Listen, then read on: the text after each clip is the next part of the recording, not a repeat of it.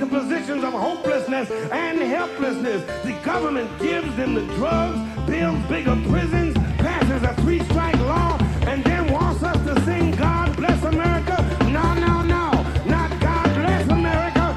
God damn America. That's in the Bible for killing innocent people.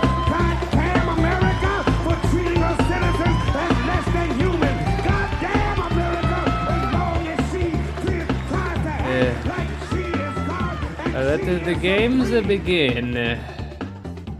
I like how it tells us that we're all being recorded, and I'm realizing that the reason it does that is for, secrecy. Like if one of us was not telling the other that we're recording this conversation, it's sensitive information, they wouldn't be able to get away with it. Oh yeah, dude, I would totally be using this to get secrets out of you and blackmail you.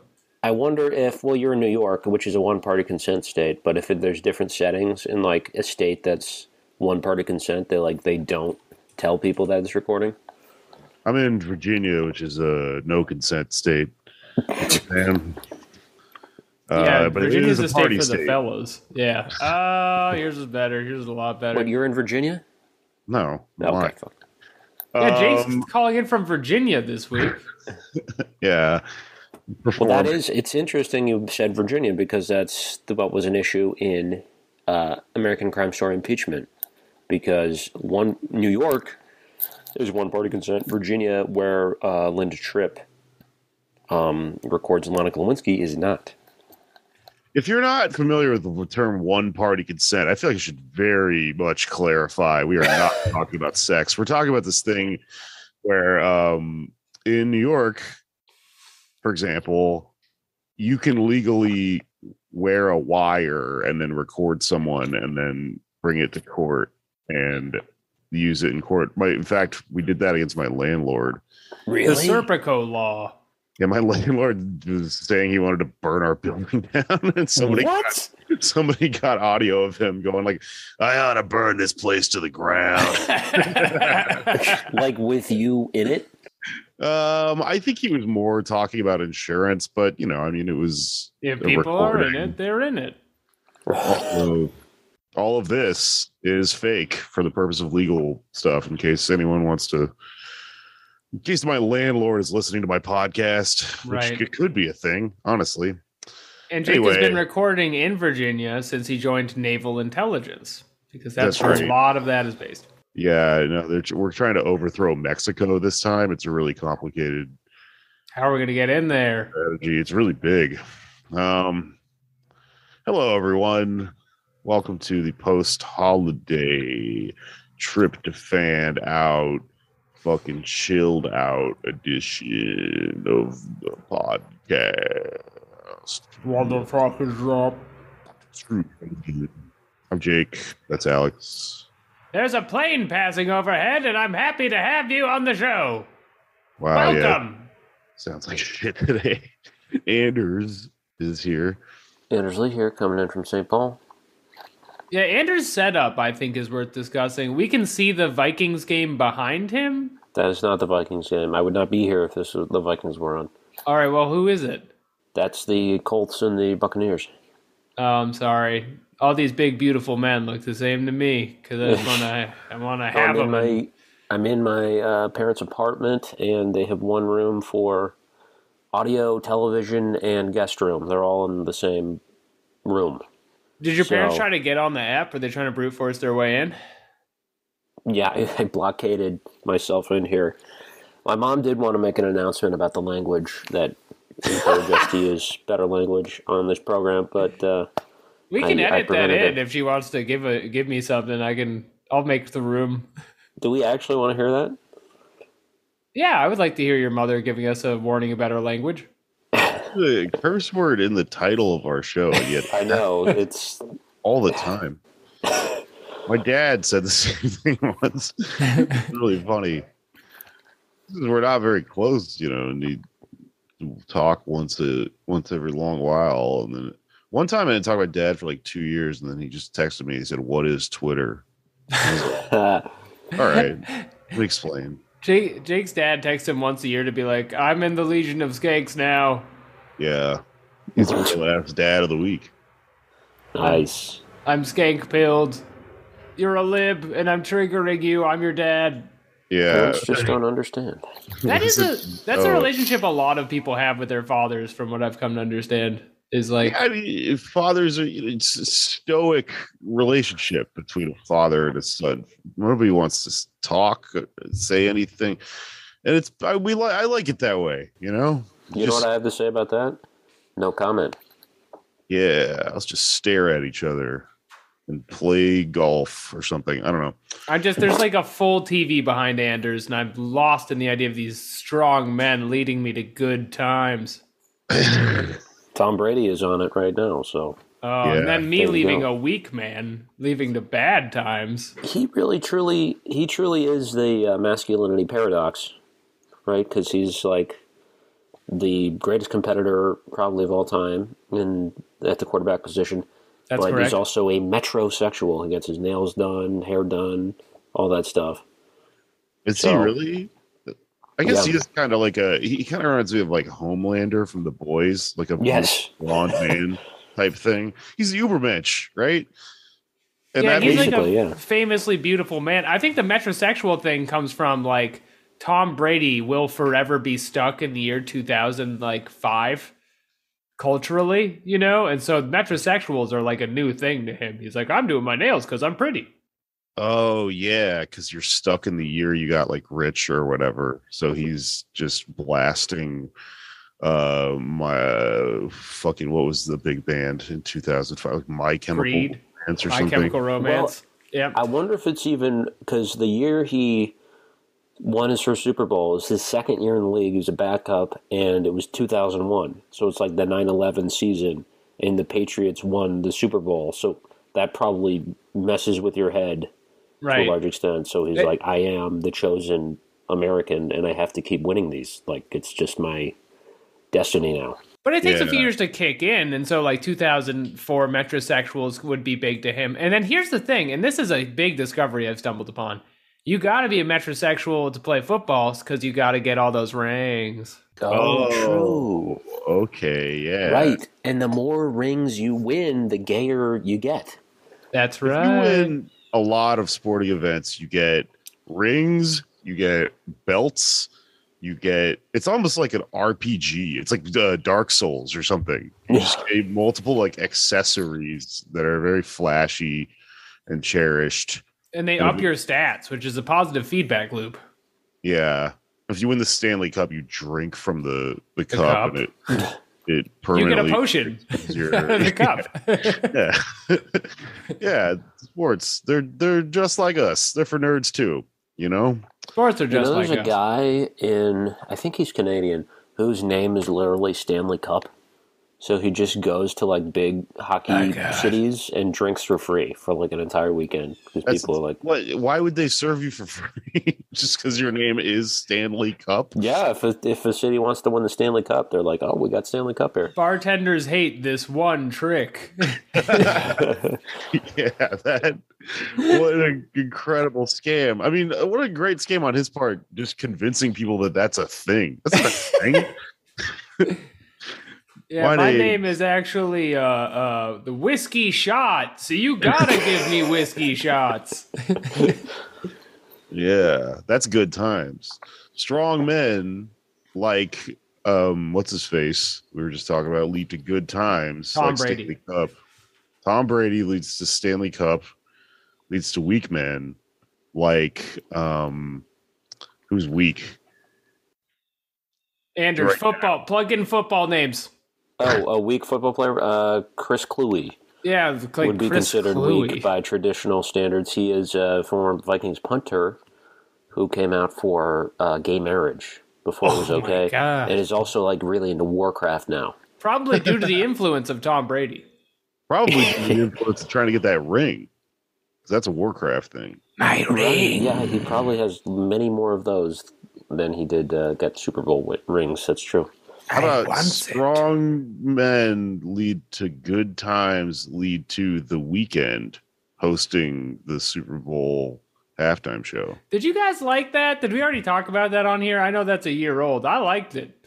I thought it was really confusing the way he would like. He kind of looked like the "sorry to bother you" guy, but it wasn't really explained. He just had like a busted face with gauze over it the entire time he was performing. Yeah. They did a lot more camera tricks than usual. I liked the camera tricks. Yeah, I like anything that mixes it up, you know? I was just thinking actually about, you guys remember the 2003 season, the Super Bowl then? With, yeah. Well, you will remember this part, the little debut, Janet Jackson's breast. Of her titty. Television, yeah. I saw it live as a child. Yeah. You did? Yes. I'm really jealous of you because I was watching it, and I remember watching the beginnings of that dance, but then I had to go out and shovel snow, and I missed the nipple. Yeah. When I saw the nipple, actually, it led me to hard times. My drift. Well, I think that was such a bullshit scandal because when you're watching it, like, and this is the thing with the forbidden access to titties in general, is it doesn't look like anything until we all stop and rewind 100 times. So it was just a blur in the moment? Yeah, it's like an inch on your TV, and people are like, "Don't look, it's forbidden." Right, it makes no sense. I mean, outside of the video quality, it's also just an absurd social taboo. Yeah, like her tits were mostly out before that, and then just a small section of it was uncovered, and it's like enough to bring an economy to its knees. That's insane. It makes no sense. The tool of the empire. The way the rating system works in this country, if you're a child who's like 13, you watch PG-13 movies, you can see someone being shot to death with a gun, but you cannot see a nipple, which is the very thing that you probably, unless you're adopted, was the thing you ate from for a significant part of your life. So and that's why adopted people don't care about breasts. I mean, there's a lot of like people that weren't adopted that were probably fed from a bottle, I think. Yeah. Or if you're like raised by a wolf in the woods, then you wouldn't care. But if you're unless you drink from the wolf's nipple, are you kidding me? That'd be awesome. Like Romulus of old. Yeah, you get all strong. That would lead to strong times. And that would lead to strong times, which are different than good times. Yeah, which leads to good men. True. Well, I was wondering what would happen to, like, that would be such a great meme, is because there's no, like, censorship on Twitter, right? So instead of the weekend meme, it would just be Janet Jackson's nipple again and again and again, if that had happened today, you know? Oh, yeah. What if? How would that have affected the 2004 election? If Janet Jackson had not done that, well, it did kind of ramp up. It did kind of ramp up the culture war. I don't know. I don't think it was a campaign issue. Well, I don't know. Maybe John Kerry wouldn't have been like, Dick Cheney's daughter has one favorite part of the Super Bowl, and she really enjoyed the halftime show. Right, that was a mistake when he did that. That was seen as insensitive. Oh, yeah, because she's a lesbian. She's actually a politician now, right? Her sister is. Her sister is. Well, yeah, I mean, I'm not going to keep track of which of Dick Cheney's terrible daughters are affecting my life. I just get the general concept. I'm trying to. I don't know if they are reconciled now, but for a while, it was just the most nakedly, no pun intended, cynical move where Liz Cheney, who's the politician, just disowned her sister and was like, "Yeah, I'm against lesbians. I think they should rot in hell." Right. To get elected in Wyoming, and then pause for applause. Yeah. I think they should go fuck themselves. Yeah, it's funny that that's more popular than like that outweighs like disowning your own family, because it is still like a family values ass take, but right, totally okay to be like, I hate my sister, and that's what this campaign's all about. That's what this campaign's all about. Speaking of politicians, did you see like Biden is floating Lindsey Graham for the Supreme Court? Oh, I did not see that. What the reason I'm so mad about this is because whenever like during the elections you would talk to liberals, the smart lib ass centrist take was always like, well, I'm playing the long game and you have to think about the Supreme Court, so you have to vote for fucking Joe Biden or whatever dickhead is running on the center ticket because the real issue is the Supreme Court. And like they were Joe Biden was going to, game out all of this by putting really cool like Democrats and shit on the Supreme Court. What is Right, he's playing fourth dimensional jacks. he's what's his face? The bad one way back in the day. That my name is escaping me. He's always been bad about the Supreme Court. Oh, Clarence Thomas. Yeah, there you go. He let that happen basically. I mean, he voted against, but he presided over and just give him carte blanche basically. Tom Holiday black-pilled, man, about Biden. He's so bad. God, for the holidays you are? Yeah. I'm just laying down and not thinking about him. Eating a lot of turkey. I wish I could kick that guy off the Mayflower. Something we celebrate on last week's holiday. Yeah. I mean, this is when you're supposed to defend Joe Biden, right? Is at Thanksgiving. It's interesting how for a lot of people in this country, November is the only like political month of the year. In election year, you vote. In election year, it's extra busy because you vote and you have to talk to your relatives at Thanksgiving. And every other year, you save up all your takes you're supposed to save up all your takes for Thanksgiving, and that's your sort of political praxis, is arguing with relatives. Well, you could take a shot at Christmas. But I think for Christmas, there's supposed to be a moment where it's like, hey, everybody, it's Christmas. Yeah.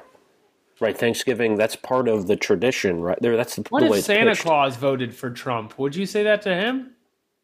Would you say that to Father Christmas if he decided that he was going to make this country great? Well, I don't know what I would say to him, I guess. Oh, it's not a genuine question. I just think that's something someone could say to you. Or a rhetorical, okay. I know you can't resist him. Yeah. Just waving hypotheticals in front of Andrew's face. You know what? I got that wrong. He's not floating Lindsey Graham. He's now, the way the article puts it, quietly emerging as one of the GOP's most frequent supporters of President Biden's judicial nominees. Never mind. That's not even kind of similar, Jake. Yeah, I know. Sorry, I didn't want to misreport the news. Look, I'm full of... Okay, but like when this comes out, that will probably be a headline, like Lindsey Graham floated as Supreme Court Justice. He's floating. He's like the Dune guy. He's floating in his little tank of Epsom salts. And he's Shout out to Jadge in his Lindsey Graham impression. I saw it last night. It's pretty good. Oh, shrimp Jadge. Yeah. We love him, don't we? Have you actually been watching Saturday Night Live now? Clips here and there. Isn't it funny how someone can get onto this huge thing, you still won't watch Saturday Night Live? I am not going to even, not for a moment. I watch it like when they do a good job and then their clips are on Instagram and stuff. Yeah. I mean, I'm glad he's on there just because it makes the show better or whatever, but it's a show for old people. I'm not going to start watching. I don't know. Every so often, every like decade, they try to actually get in touch with the youth. They're sort of doing that now. Yeah, I bet our fucking pals here are just murdering with old people, and I'm so happy for them. They're just so making sick. Old people shit their pants from laughter in the old folks' home when they see Sarah squirm, and they're like, "It's that young clown lady." She's got me, Sarah, squirming. Why is she a clown? Well, you saw the there's like Zionist backlash for casting Sarah Squirm. They're trying to cancel her. I almost don't even want to amplify it. Yeah, just like nothing good can come of it. Well, I feel like the only point to make on this is like your internet drama with other people's posts on that level is like not going to affect Lauren Michaels. Like, if it was while she was getting hired, there's a window for these things. Well, I mean, that literally happened, though. You know, it did happen, but guy. like, but don't you think like if he was on the show, it would have been too late? I don't know about that. I'm not sure how the contract works. I mean, the whole discourse around that like Shane Gillis thing where he got hired and then unhired because of woke cancel culture and the mob and all that stuff was no shut up. That's not actually a real thing. What happened is he was somebody they wanted to make money off of by hiring, and then it turned out he was a liability because they have a contract that says if you have old racist shit that comes up that we can get sued over, like we don't want to do that because we could lose money by hiring you. So if you're still on the show, I think that could actually potentially make you recallable at any moment, which I think is in a way, if you look like it's cool that our friends got onto fucking SNL, but like I would never even me personally, I would never even attempt something like SNL, much less, I'm not going to get it, but in the future, no one is going to be allowed to be on SNL except for people that probably didn't use Twitter or like made sure from the get-go to just never talk about stuff like this. You could make a Chris Kattan in a tube. This is why it's going to become like a worse and worse show, and why just like massively appealing art is bad, because it has to be the Mickey Mouse Club. It can't be anyone with like cool opinions or whatever. Yeah, well, yeah, that's exactly why I didn't really like the show up until they hired James and Sarah, our pals, because like it was, just like people with no, like, there's this thing in acting where they want everybody to be just completely like clay, right? They can mold them into any character, and that's a lot of the cast members on the show. Not to name names, but they're people who just have no distinct, like, for lack of a better term, brands, but like personalities that people like tune in. Oh, I want to see this, like Chris Farley or Adam Sandler, just like a unique sort of person. They have all these, like Mickey Mouse Club members who are just dexterous actors and performers, but don't really have. They're like. This is something that came up a lot for me over the holidays, because you know who'd be on TV right now? Who'd be on TV every 5 seconds you see him in something else. Jimmy Fallon has conquered our culture. He is in everything, and he brings nothing. And I think it's such an indictment of us that man is everywhere. He at least, I will give him, he's very talented at like song impressions. And it is very funny, I will say, when he does like, Neil Young or Bob Dylan playing the Charles in Charge song or something like that. You look in this man's eyes and you know that there's just a Sears commercial playing behind there. And that's why they keep putting him in more of them. He did a really funny Jim Morrison one time. Yes, Reading Rainbow. Yeah. But did you know that he's like drunk out of his mind constantly? Yeah, I do think that part rocks. That's also Boston culture that he's celebrating and bringing around. If you pay attention while you're watching that show, he has like a black eye that they have to cover up with makeup and stuff. Because apparently he goes out and parties in New York City and falls down the stairs at bars and shit, and he's like constantly injured and stuff. Didn't he de-glove himself, or was that somebody else? God. Glove? Oh, that's one of those things. It's like all the skin on his hand got ripped off. Yeah, whenever I think about it, it fucking makes me shudder. Apparently, that's a real problem with guys that work in like cutting trees, because you're way up high, and if you wear a ring and you like fall out of the tree, God, fucking ring catches a twig and it just pulls your finger skin off. This is worse than thinking about Lorena Bobbitt. Yeah, this sucks. I'd rather have my dick chopped off and lose all the skin on my fucking finger. I mean, yeah, it was him. Although they're calling it a ring avulsion. So I don't know. I don't know what that was. But I have a titanium wedding ring, so this is something I think about a lot. Yeah. What if Tom Brady was running like he runs fast past a tree and accidentally caught all of his Super Bowl rings on the tree? God.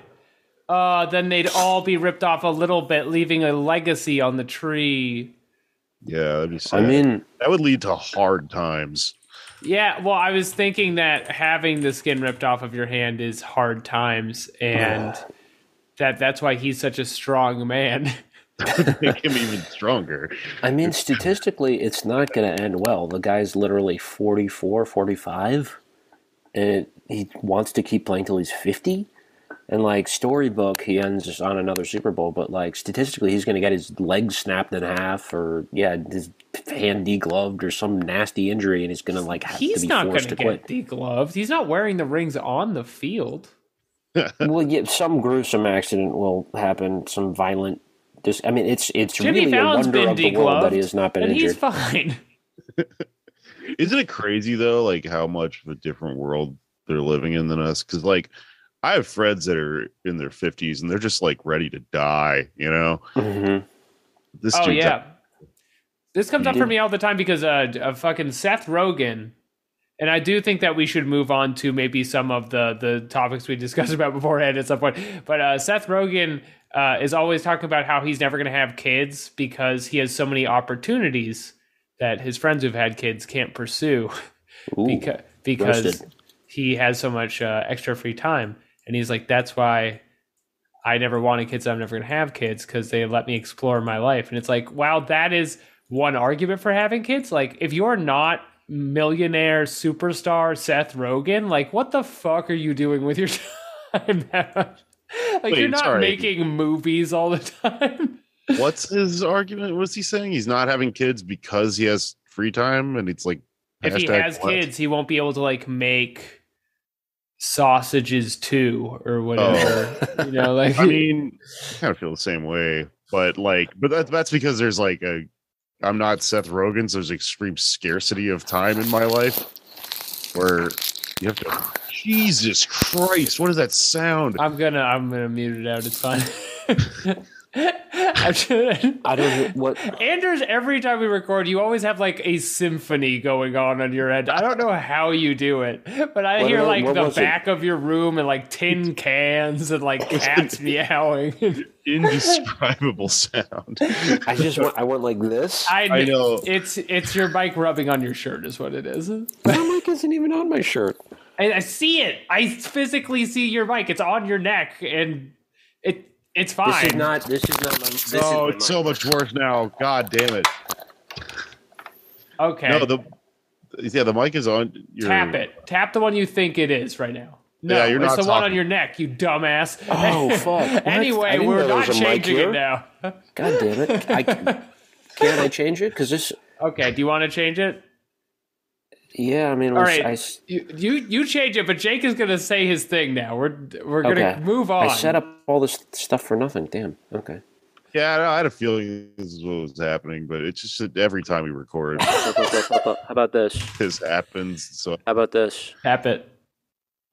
There you go. Yes, that sound better? Through the microphone. Not really. It's the same, but yeah, it's okay. It's probably from 1983. It's better. Just turn it up, but it's better than the headphone mic. Okay. That shit sucks. I hate it when people do that on the show. I didn't know I was doing that. I thought it was.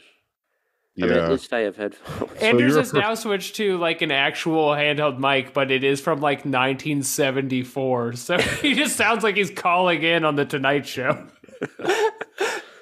My dad used this to interview Leonard Bernstein or something. Jake, what were you saying?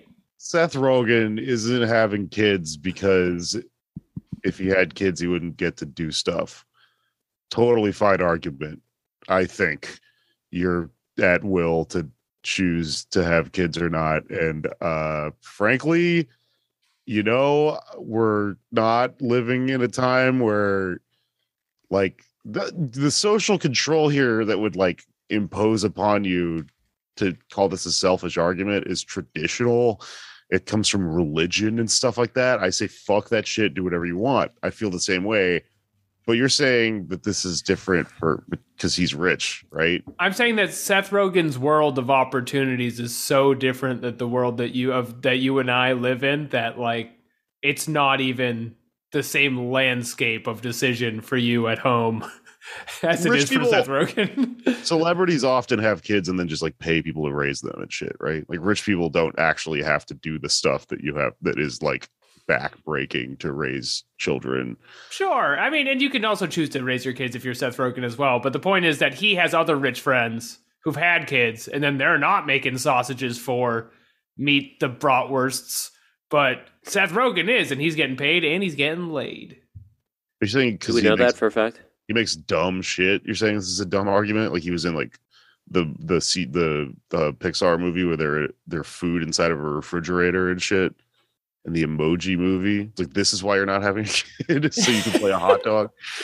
Yeah, well, it is kind of. I just think it's not relatable to people. I'm not necessarily saying it's dumb. Hey, if you're listening, Seth, I love your stuff. Super bad. I want to be the next high schooler you work with. And so keep it up. I'm just saying that it's not really relatable to most people. Interesting. I don't know if I agree with you. I mean, there's people, everybody has, opportunities that are limited by having children at whatever income level, That's true. I'm not saying that your opportunities aren't limited. I'm just saying you will be spending that time like watching TV after your shift at the plant, whereas Seth Rogen is like getting blown at the celebrities mask wearing club that they all get to go to and we're not supposed to talk about, but we all know they go to that club. He's trolling Eve Barlow on Twitter. You don't have the time to do that if you're a father. You can't do it. There's no time. Yeah. Eve Barlow starts to, like, you go to roast her and then you see your daughter's face over her and you're like, oh, what is this all about? Right. That's what it does. You're not a good, well, no, there are people who are good antagonists who have children, I guess. That sounds like a good time, which leads to weak men. It does. I'm one of them. I'm weak from having a rockin' good time. Is that what happened to you? You had too good of a time? What happened? Yeah, man. We're all soft now. We're soy boys from having too good of a time. I'm on a couch and I'm eating grapes because of the life I've lived. This thing that I'm talking about, I was thinking about just not explaining it for the whole episode, but we might as well explain it. So Joe Rogan, I'll put this on his Instagram, and it's really funny because it's kind of a swastika. So it's a picture of the political quadrant compass that we're all familiar with, so there's top left, top right, bottom left, to indicate in order authoritarian it's all the shit tanky fucking Nazi libertarian dickhead anarcho everything's a psyop guy. Okay, so in the quadrants respectively, there's like in the top left one it says what is it, hard times, and then there's an arrow and it goes to the next one, which is the top right. So it's as if to say, like, communist authoritarian stuff is hard times, and that leads to strong men, which is the Nazi quadrant, and then go down to the ANCAP libertarian quadrant, good times. So strong men then make the world ready for good times. Right. But then good times, if we have too good of a time, we go back into bottom left anarcho territory, and that's weak men. They lead to weak men. Which Soy then boys. but they build communism. So it goes back up to hard times. And he posted this. I was up at like when he posted it, I saw it like instantly. And it was like 3 a.m, and he's in Texas. So I guess it was like 1 or something. And or 2. I don't know how time zones work.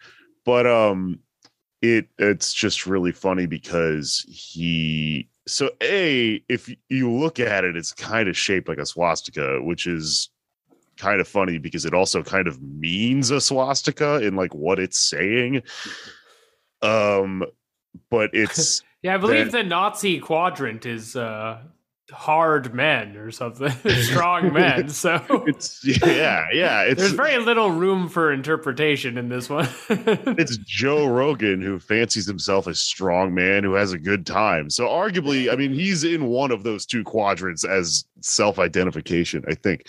But he posted it also with this quote from, I can't remember the exact like Hindu philosopher or something, but it's neo-Nazi shit, and it's not that I think he's secretly reading Nazi stuff. It's that Nazi stuff grows organically in the minds of dumb guys in his situation in society. And so it's funny because I was making fun of him, and then I went to sleep. I woke up and all his little weird fans are on my shit, and I just turned off notifications. But like, they're all like, it's not Nazi stuff. It's a really good podcast. It's just about having a good time or whatever.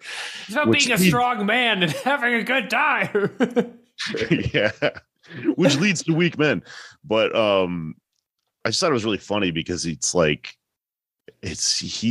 I guess is sharing this theory of history he has, which is extremely not material and just dumb guy, like YouTube loose changey sort of thinking, stuff we all know about him. I mean, those also Jeremy Levick and Rajat like did that thing with Tim Heidecker this week where they just did a parody of an entire million-hour-long Joe Rogan podcast where they essentially sat down and did exactly this, but on purpose as a joke, making fun of him. It was really funny.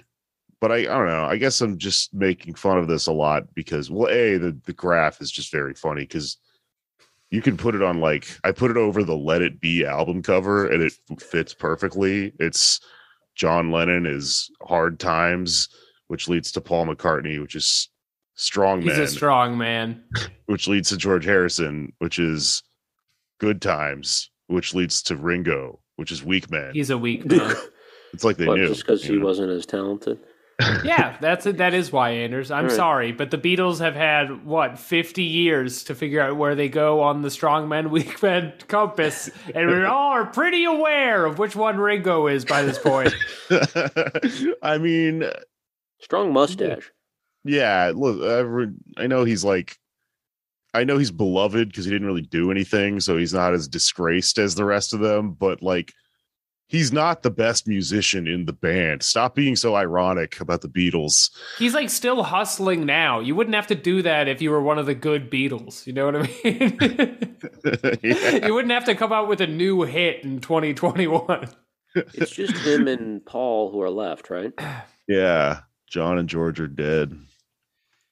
R.I.P. to the greats. I do think it's not a good use of your time to try to police Joe Rogan. I don't think that will lead much of anywhere. You think I'm policing Joe Rogan? No, I'm just saying the people who get really worked up about Joe Rogan's latest like Nazi guy that they have on there. Like, remember when Joe Rogan endorsed Bernie in the primaries for like 5 seconds? All these people are like, Joe Rogan, once you have his stamp, that means you are letting in the jackbooted thugs to come into your camp. And I don't think that's true, but the reason Joe Rogan, this is all I wanted to say. The reason Joe Rogan is like not a avatar of political concern mainly is that he is just a dumb guy with a really, really big audience. But the thing that he's missing is being plugged into some kind of like right-wing machine. And I do worry as time keeps a ticking that he is getting plugged in there. And that is kind of scary because he has a huge fucking radio to like use. Yeah, well, I've gotten into this fucking argument with kind of vulgar materialists a lot in the last few years because there's often this thing where it almost looks like we're going to be able to use Joe Rogan. So like, shut up, let's be nice to him or whatever. But, talking about somebody in making fun of them and criticizing them and stuff like that isn't policing. I think it's bullshit to frame stuff that way, even when it's Twitter's all yelling about somebody, you know? And like the other thing with him is okay, so I guess the reason I'm kind of obsessed with it is because I think if you're too vulgar of a little Marxist online or whatever, you're discounting the world we live in, which is, you know, culture's a battlefield and we're all online all the time and stuff. And like there is this thing that's kind of alarming that's growing, which is this dumb guy who is organically sort of discovering Nazism for the first time. Yeah. And it's like Verhoeven talks about, like in like Starship Troopers and stuff like that, where like when the Nazis show up, they don't have a Nazi flag, they have an American flag. Like he doesn't think what he's doing is actually carrying all the underpinning qualities of exactly what fascism was in Spain and in Germany and all these other places, but it is almost by virtue of the fact that he doesn't actually like know what he's doing, and he's acting politically in a very passive way, which is like what that's where all that like all the underpinning like grievances that drive right-wing populism come from. It's passive, it's lazy. You're not actively involved in politics, you just feel like uncomfortable sometimes and you want an explanation for like what that is. And you know, here comes this fucking street philosopher, you know, who's a comedian whose job is to not really think that hard about stuff. It's kind of like Chappelle. Like Chappelle doesn't read. Everyone talks and compares him to like Carlin and Pryor and stuff, but it's like if he read one Judith Butler book, he would understand this thing he's been doing for like 3 specials, you know, obsessing over gender. But they sit around and they do it ontologically by just like arguing out or semantically or whatever. To discover these things for the first time is actually very natural, because fascism is often described as what the id of the national character, the capitalist death drive, something that is the animal force inside of you. And you can take that same concept and just plug in the word swag, which is something you just discover. And that's what Joe Rogan's doing, is he's having swaggy Jordan Peterson on to figure out what being a man is about and how you have to assert yourself by the end of a gun. Yeah, and then like I guess with the other element to this, the reason I think you should actually probably keep an eyeball on this or think about it, something that can be done about it, is Glenn Greenwald, who's just like, you know, every fucking day more and more of an overt kind of fascist sympathizer. He really is having like maybe the greatest public fall from grace from our specific cultural quadrant, I think, in history, maybe. I don't know. Up there with like Hitchens or something. Yeah, Hitchens. It's insane. Like a few years ago, I was like a fan of his, you know, and he fucking, you know, I really, you know, what I dislike is the term mask off. Like a lot of Antifa people are like mask off, like they're finally showing you who they really are. And that's like kind of good in a metaphorical sense. But with COVID, it's confusing is what it is. That's also weird. Yeah. Dr. Fauci, mask off.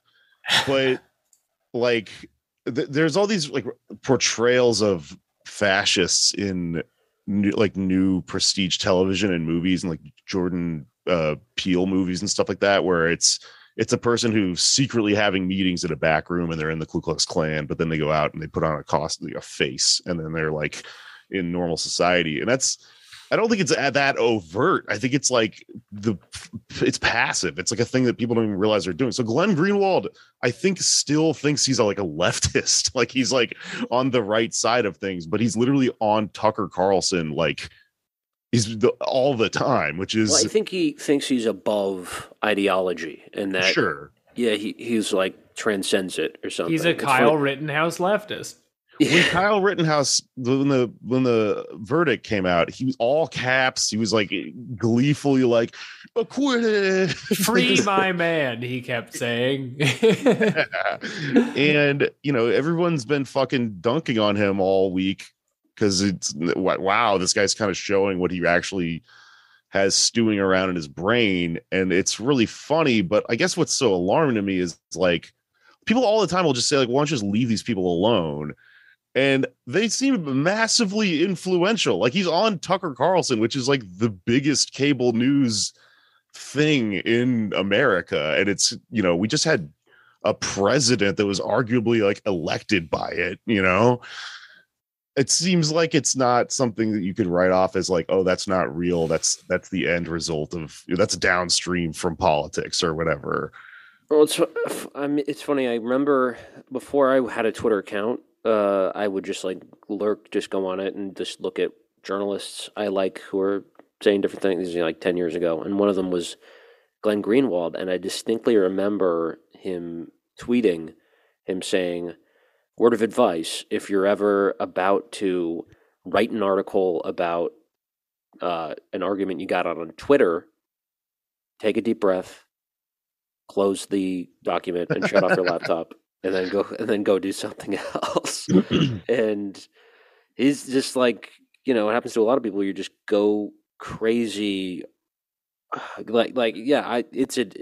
addicting quality to it. It's kind of like a cell phone game or something where you need to argue with people. And I get sucked into that. Just like anybody who says something that I find stupid, I have this like compulsion, and you know, everybody has this where you need to like point out this is the logical fallacy or something like that, and it drives you crazy. And like, you know, he's sort of overcorrected based on, you know, like with the anti-vax stuff.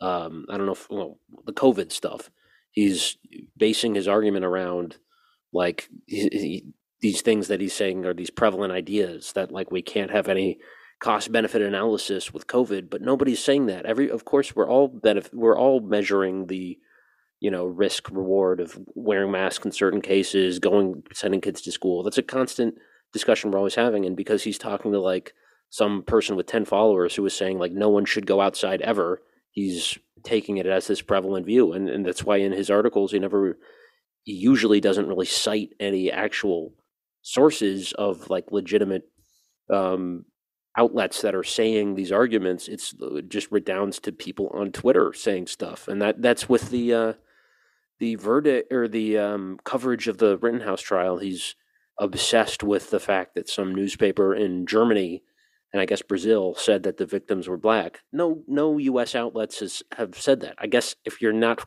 paying that close attention, you might think that, but that doesn't really matter what the race of the victims were. That doesn't show some grand left liberal, as he likes to say, conspiracy about the media. We're all increasingly inventing a chorus of people in our heads and then having a big public fight with them. And it looks very healthy and is the sign of a good society that will last a million years.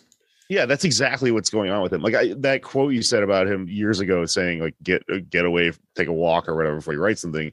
I think that's probably him. Like he was saying that to himself, you know, to try to remind himself to stop doing this. And then like clearly over the years gave into the addiction. But like I don't know if that addiction is specific to Twitter, I guess is what I think, because like, you know, there's this eternal question of is online real or is it not? Like, is everyone in Brooklyn or is everyone on Twitter just in Brooklyn? Sometimes you look at it and you're like, oh, wait, yeah, like literally no one outside of this knows what any of this shit is. Yeah, but sometimes it goes the other way. And like with him, I'm kind of the reason I'm like I feel like a crazy person who's like trying to over explain this is because I have so much personal connection to all of these fucking people. Like Greenwald, I'm fascinated by because I was like a fan of his journalism. And even when he started to go crazy, I was never a Greenwald reply guy. I never was like, is this you, you know, or the hot dog guy or whatever. I just watched him. And one day I woke up and he was tweeting about me and like at me. And I had never talked to him before. And then I noticed that he also tweets about how his favorite podcast is fucking Red Scare.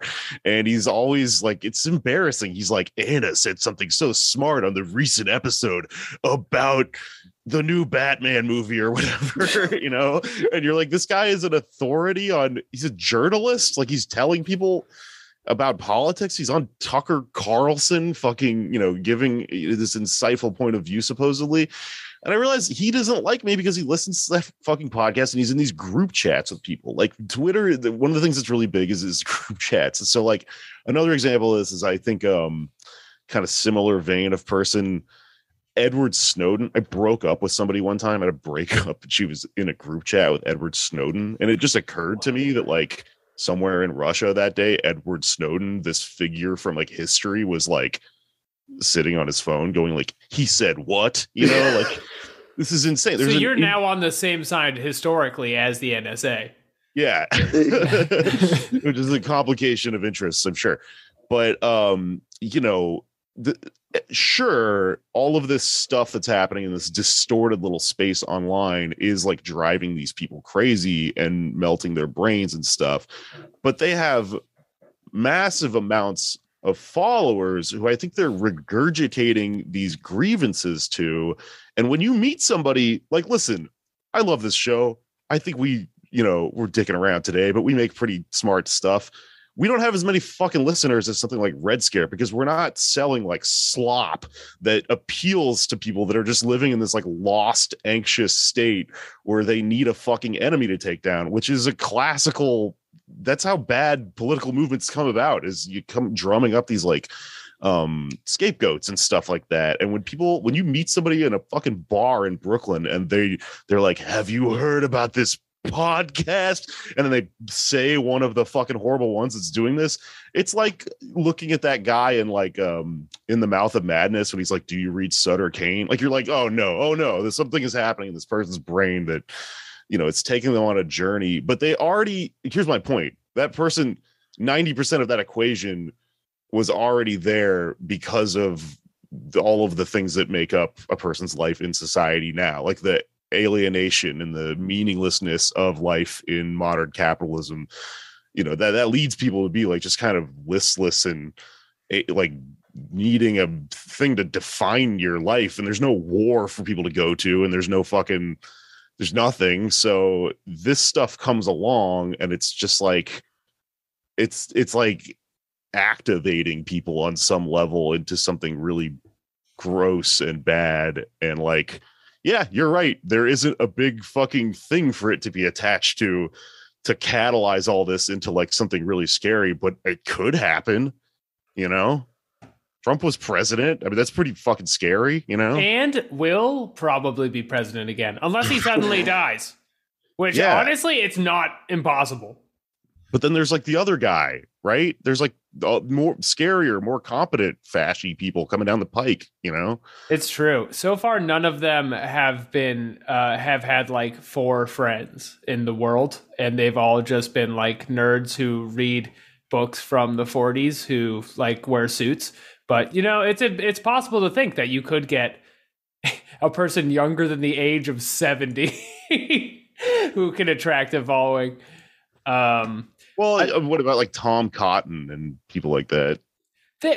He's not as big as Trump. He's nowhere as big. Like, people don't like trust Tom Cotton with their life. Like, people are willing to die for Donald Trump. Like, there's nobody, there's not a comparable figure in the right wing.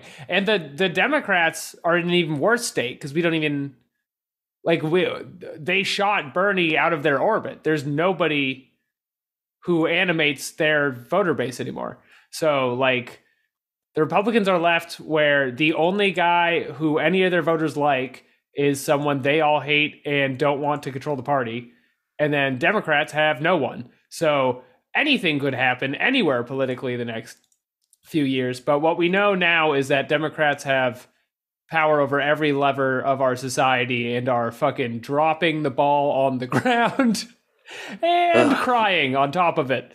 Right, which is what's known as weak times. It leads to hard men or something. the hardest men, and they're in the right corner. I also do think the way that we were talking about Glenn Greenwald does remind me of what's been going on with Dave Chappelle, who had a very funny thing this week. I have an article pulled up about it. Dave Chappelle visits high school alma mater, faces student complaints. Yeah, he went back to his old high school, which is a nightmare that people have. Yeah. But he did it on purpose to speak kind of the same way when someone successfully quits smoking crack, you get to go speak at your own high school or something. I think this is being painted as like much cooler than it actually is. He's like, his reaction to the situation, I guess, is like, if I was in this, probably what I would do too. But it's also like, it makes him look so bad. So he's I think playing a fundraiser weeks after students complaints led DC's Duke Ellington School of the Arts to postpone naming a theater after alum Dave Chappelle. The comic has faced off with pupils who took issue with his most recent special, The Closer, which is the one which I have not seen, but a large chunk is like him ranting about trans people and cancel culture. And so there's like 600 people in a room, and they're doing a Q&A with Dave Chappelle. And as is absolutely going to happen at this event, 8 students are reported to have questioned Chappelle about the special and jokes he made in reference to the trans community, with one repeatedly calling him a bigot, or reportedly calling him a bigot and telling the comic, "I'm 16 and I think you're childish and you handled it like a child." The kid was just calling him Tyrone Biggums, and he was like, "I am not a bigot." They called him a weak man.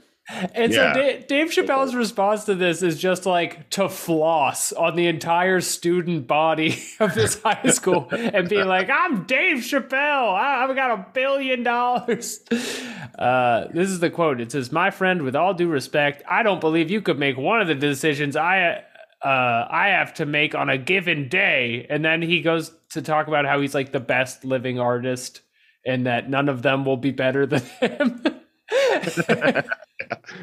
What are the decisions you make? 16-year-old just fucking dunking on like a room full of children. Yeah. Which the main comparison I've seen online about this is like somehow a more embarrassing version of when Cat Williams tried to fight that 12-year-old and then got put in a headlock and knocked unconscious. Yeah. Did you ever see good. that? That was actually good comedy, though. And there's a video of it, so you don't even have to like read some bullshit article. You can watch Cat Williams go to sleep.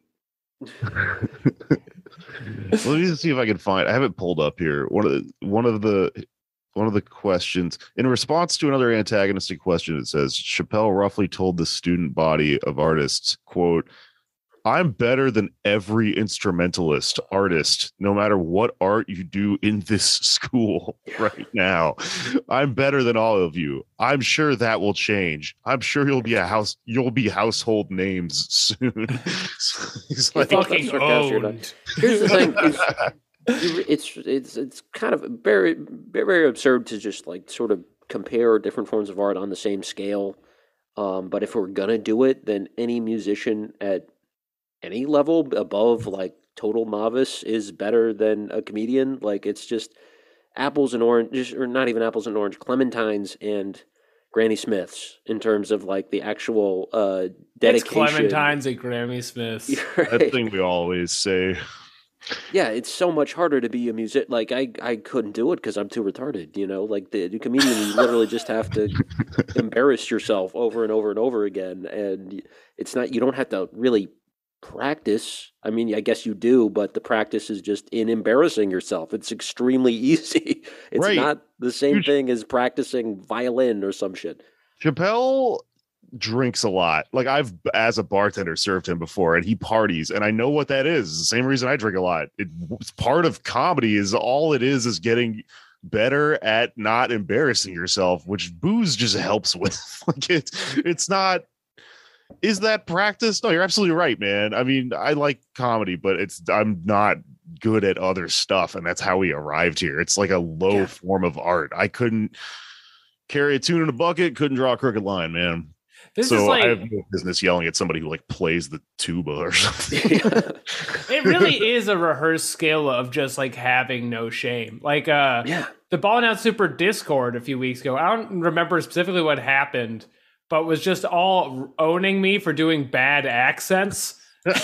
Like in a group, like 6 of them were just like, and he's got nothing to show for all his years in arts or whatever. And Katie came in and defended me. It was like, everyone be nice to Alex. Where it was like, I don't fucking care. I've been publicly humiliated at pizza restaurants people were just having dates at. Like, this is nothing to me. Yeah. And that's what Chappelle, I mean, that's what he's doing is just he's being a heel, right? That's what we're trained to do is just make asses of ourselves, you know? I guess that's what he's doing his job, I guess. I think there's something universal in his experience of just like the incredible fall he's having and just like loss of no one knows what to do with themselves and is just taking anything they have and dragging it through the mud. This weird lock we're in a political economy where everything is frozen and no one knows where to go. Well, I think he's got this thing I was describing earlier with where you have this lack of meaning because of the political economy stuff. Because, like, you know, he's middle class. Like he talks about it on stage. It's not a hot take or anything. He's talked about how he's like from the suburbs, went to like an arts high school and stuff. And it's funny when he hangs out with rappers because it's like not the same situation. But I don't think he understands the implications going on there, because all of that probably resulted in this situation where this guy who has no material analysis does to a motherfucker. Like, he's sitting on stage trying to make sense of everything and trying to be the voice of authority and consistently reducing things to just race, which also he doesn't. But then he even has a workaround for that when a black person criticizes him, which is just, I have more fucking money than you, so I'm right. You know, it's just, he has no provision for the fact that, you know, there might be trans people who are not white, you know, like it just doesn't compute in his brain, right? I mean, I haven't seen, maybe it does, I haven't seen the special, but like it's from what I've, yeah, it's like the whole problem, right? It's funny because I went to an arts school, and the way I was convinced to do it because I wanted to be a football player, which, you know, I was deprived an NFL career, but the way I did it, the way that I finally relented and was like, fine, I'll go. Dave Chappelle and Tupac both went to performing arts high schools. And Chappelle got to go back. I kind of want to do this now. I return to your school and offend all the children. Yeah, just roast them. Yes, it would be. Look at my man. They would probably roast me, but it would be like a good video. And just yelling, "I've done Carolines" over and over again at a bunch of 16-year-olds. Just doing Commedia dell'arte. I'm a beautiful idiot. A clown is a beautiful idiot. I mean, I tried to tell my high school, like, hey, I'm on television now, and I think it's because it's Russian propaganda. They didn't respond or put me on their alumni page, but I would get in an argument about that, pull my pants. I don't know. I wouldn't do that in high school. That'd probably be a bad idea. But, you know, just I would be the heel. That's what you got to do. But at least do it in a positive direction. I will show people. It will be a statement against charter schools because I am, as I've said before, the product of one. And so is Dave Chappelle. I guess, I don't know if Tupac's was as well, but it's a free school that's like, you know, that's controlled by like a private foundation, so it has bad incentives. Do you think? How far do you think you would have got it as a professional football player? I mean, I can only assume I wouldn't be here right now. I would be probably New York Jets QB. Really? So all the way? Yeah, I think so next too. Tom Brady. Yeah, I absolutely think so too. You're a beautiful man, and you could have been the greatest. Yeah, instead you're here with us fucking vultures. Could have been the Ubermensch. You know what? I have a last thought about this internet shit. And let me go veer off in a weird direction here. You watched the new Cowboy Bebop, right, Alex? That is correct, Jake. So without getting into whether that was good or not, I have all sorts of opinions.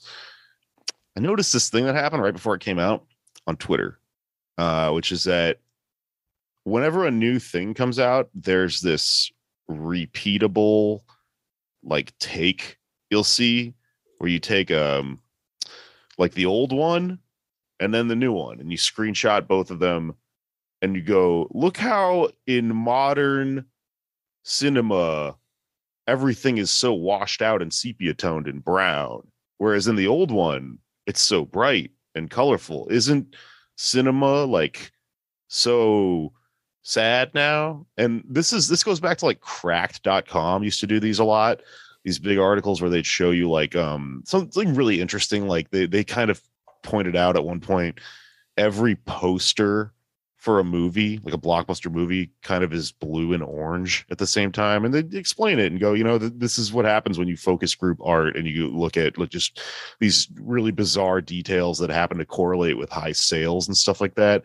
And you go, wow, okay, we're living in a world of corporate art that is corrupted by the nature of everything being hyper focus grouped and marketed and stuff like that because of there's no money left in the economy and yada yada yada, and we used to have better stuff. It's like the implication.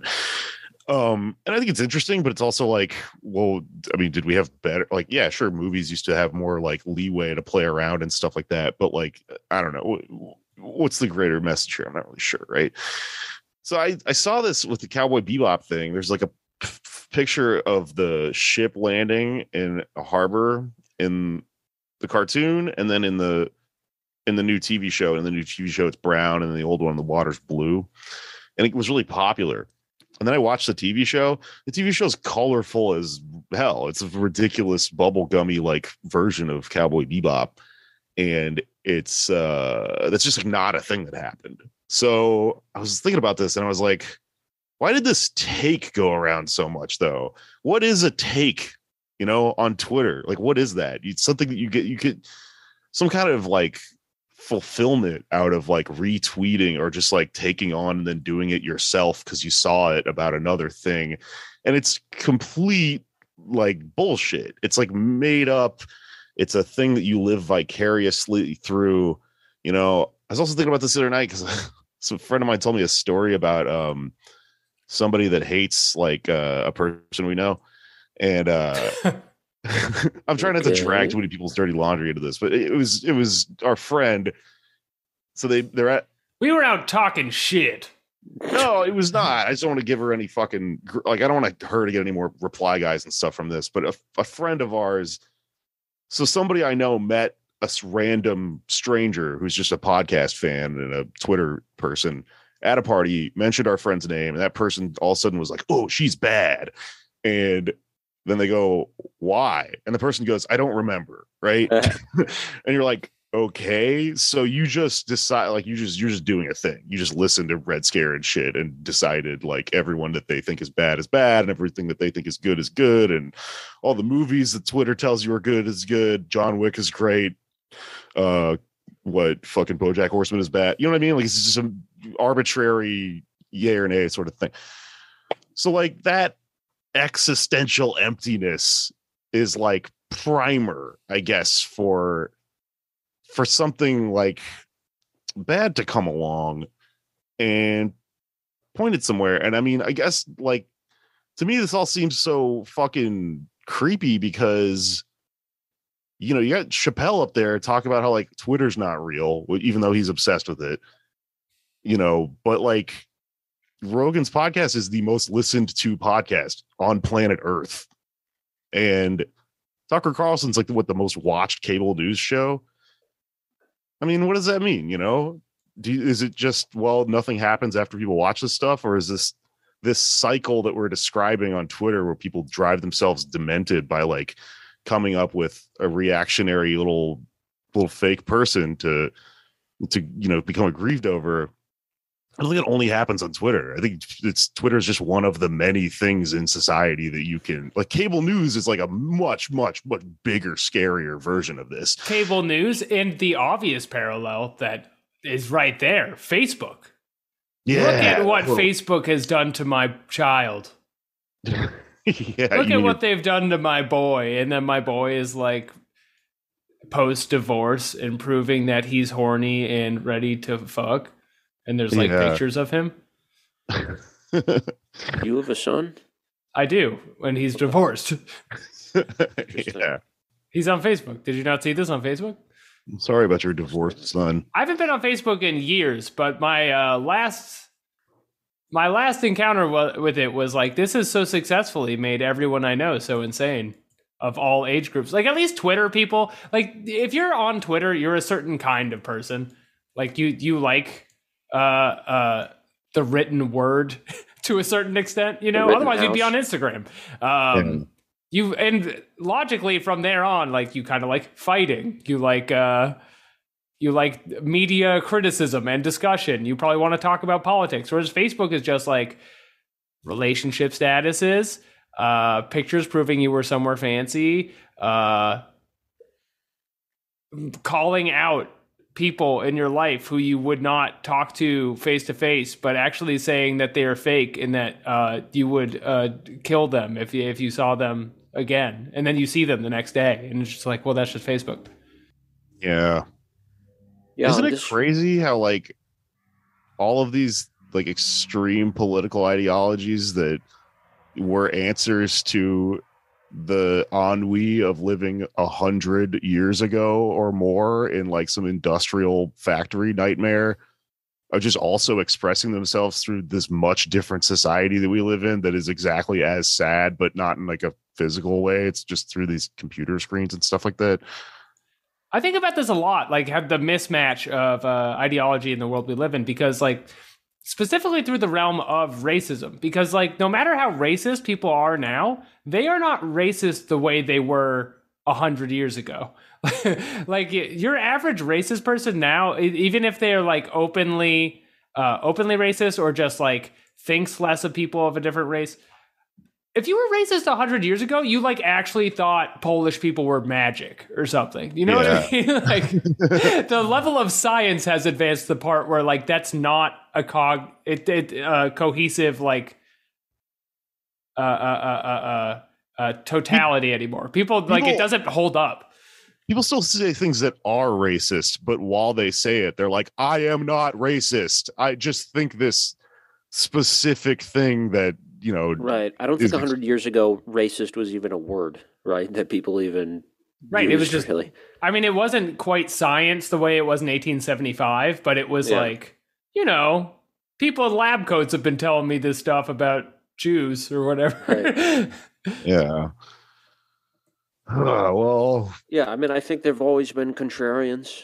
I was thinking about like how many different like political sects there are on Twitter and how they usually don't translate to real life. And I feel like that was, and it's still kind of the case with college, right?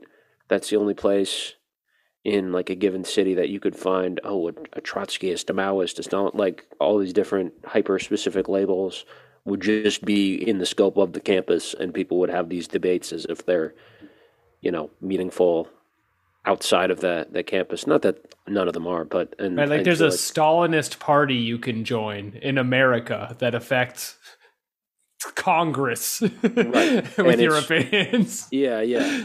And it was in college, it was in the campus, and now it's also online, but it has yet to, in a significant way, really materialize. Yeah. Well, that's what I'm saying about the passive, like apolitical nature of like the big movements that are happening right now, which is, it's not 100 people who are in a college campus that self-identify as something from a textbook. It's just like people just like sifting in a current of water and like not even realizing that the direction they're moving in is meaningful in that way, you know? Yeah. I don't know. Maybe I should get off this because I'm leading to hard times and bad men. And well, yeah, it's whatever. But then the bad men will lead to the good soft boys or something. The bad men will lead to hard times, which leads to the strong men, which I would like to maybe have a drink with sometime. Some of these strong men, maybe see where maybe we can wrestle a little bit. I did a lot of wrestling during this vacation while I was sick, and I won most of them. You did wrestling while you were sick? Yeah. Well, just with my brothers, but and they can't really help it because like I'm just starting shit, and then they got to finish it. Did you get them sick? Undoubtedly, dude. Everybody's getting sick. It's November. Give it up. It's gonna happen to you. We're going outside again. You're fucked. I've been sick in years. Jake, you're fucked. Really? You're going to be sick tomorrow. The last time I was sick, I think it was when I had COVID before COVID came out. Really? Yeah, I think I had it in spring of 2019, but like that sounds crazy until more evidence comes out that it was like around back then. But I literally like I was like tweeting about I was joking about being in an iron lung because I was just like, wow, I'm so sick. I was like watching anime and stuff. That was when I watched Yu Yu Hakusho. Oh, I remember this. Yeah, you were Yeah, sick for like a week straight. I could. It was longer than that. It was like 2 weeks. I couldn't walk. I had to like take an Uber to a fucking urgent care, and they told me I had bronchitis. But then when COVID came out, I was like, wait a minute. That's what that was. If you have information on Jake's COVID, write into poddamerica@gmail.com. Please. And that's going to do it for this week. Let's get the fuck out of here. Plugs. Who has a show? What is there to plug? Sexual intercourse. Do it or don't. If you don't want to, but if you would like to, maybe you do it. Find someone you really trust and let them bust inside of you or inside of them. Bust inside of each other. You know? I'm waiting for my phone to boot up because I have a show and I can't remember when it is. You can come see me November 10th at the Secret Loft in New York City. We are doing another paid protest fundraiser for the DSA. Hopefully this should be monthly again, and we will be doing them every month. And it's going to be the most old fun that you ever did have. Lots of hot names on this billing. You got to see it to believe it. I'll probably share the flyer on my Twitter, which you can follow at Patak Test Kitchen. On twitter.com, that's PTAK Test Kitchen. And I'll put all my updates on there. Motherfucker messed up the name of his own Twitter. I change it a lot. You can follow Alex at Anders Lee here on Twitter. No, you can't. That's not it. That's right. And you can follow him at Feral Jokes. And I'm sorry, it's DSA, not the DSA. Whatever. Just saying. Fucking Justin Timberlake and Social Network ass. If you like good times, you can come to see me do comedy at Young Ethel's on December 29th. I'm doing a spot at the end of the year, even though I swore I was not. And then you can also listen to my album, which is out, and listen to my other podcast, Why You Mad. If you like strong times and hard men and good fellows. If you like Goodfellas, which is my movie of the week. Ooh, I should have a very similar movie to Goodfellas, Lansky, which is on Amazon Prime, about Meyer Lansky, and it's very similar to The Irishman. It's kind of like we need a movie to compete with The Irishman, and so they made it, but it's actually pretty good. It's about the gangster Meyer Lansky. And man, I love movie of the week. Yeah, it has some actually might be a good episode because they have one of those little dirge facts that I brought up one time about how, the Nazis were like sinking American ships and fucking with the ports in New York. And they got Meyer Lansky to, like, the U.S. government got him to help them weed out the Nazis. And they, like, have a scene where they, like, are beating up Nazis and shit. It's pretty cool. That's pretty cool. Yeah. There's a lot of pathos there with Meyer Lansky, the Jewish Italian gangster. Cool. My movie of the week is Arcane, the hit League of Legends TV show now on Netflix, which I watched all of, and is debatably the next step in animation. We're all saying it. Oh, I heard it's good. It's up there with Meyer Lansky's biopic, in my opinion. I usually hate biopics. That's an interesting point, but yeah. This is good. Yeah, they should put him in League of Legends. Yeah. Okay. All right. Finished? It's finished. It's finished.